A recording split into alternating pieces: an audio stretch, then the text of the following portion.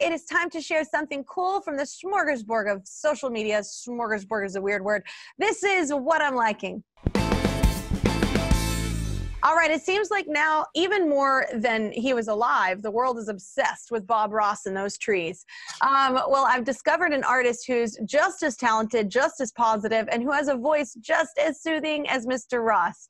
Not only does this guy paint spectacular landscapes, I mean, incredible landscapes, he showcases his work in the wild. And it's like a part of the whole experience. So he photographs his finished canvases right in the middle of the terrain where he is painting them.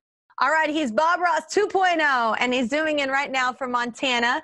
What's up, Aaron? How you doing? I'm doing great, thanks. Thanks for having me on. So tell us about the painting outside. Is it your artistic passion, right? Like painting outside, just that being a part of it? Absolutely. It's just where I feel most alive, painting outside. And I love the unpredictability of it. You know, you head out and you never know what you're going to get. And sometimes it doesn't work out. But when it does, you know, it's reactive, it's improvisational, and it just feels true. So what made you decide to share your paintings like in the wild on Instagram? You know, it's one of those things I sort of stumbled on. I think I did my first, I just call them easel shots, you know, just where I photograph the painting in the landscape. So it almost looks like a window onto the broader landscape.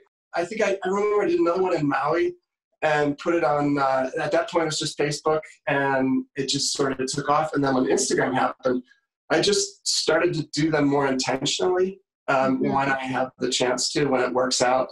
And it's just astounded me the kind of reaction that I've gotten to these things, to these pictures. To me, it's a way of bringing people with me, you know, bringing people into the field, letting them be a part of the process, letting them see the context that the artist created in. So it's a way. I think you're right. Not everybody gets to see that kind of beauty, like, and that Montana has, and that kind of isolation in a good way. You're not so, you know, we're not so surrounded. It's not always so busy. It's just beautiful, and it's still. And I do think that that's what your paintings do. It brings you to that moment. And I think that you are extremely talented, and I was excited to have you on the show. And Aaron, thank you so much for sharing the paintings, and please keep doing it, especially now more than ever. We need that kind of hope and beauty. And I'm liking your posts right now, okay? All right, thank you so much. All right. Subscribe to my channel. Subscribe to my channel. Subscribe to my channel. Subscribe to my channel. Please don't make me keep going.